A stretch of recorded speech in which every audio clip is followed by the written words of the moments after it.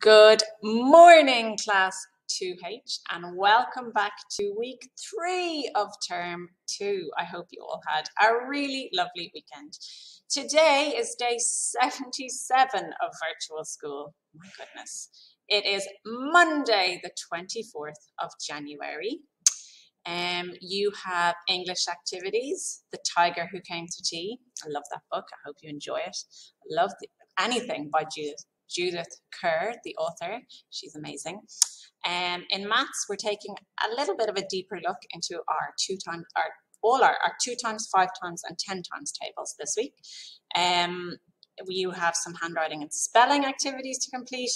And as usual, you've been assigned your new reading books, so I'm looking forward to hearing you read those on the first attempt. Today, we're also introducing a daily 10 maths challenge. So have a read on the journal post to find out all about that. Our landmark on Friday was the Statue of Liberty in New York, New York.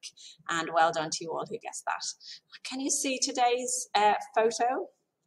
This one's a very interesting landmark, and I wonder if you all recognize it. Boys and girls, I hope you have a lovely day of learning. Talk to you all soon.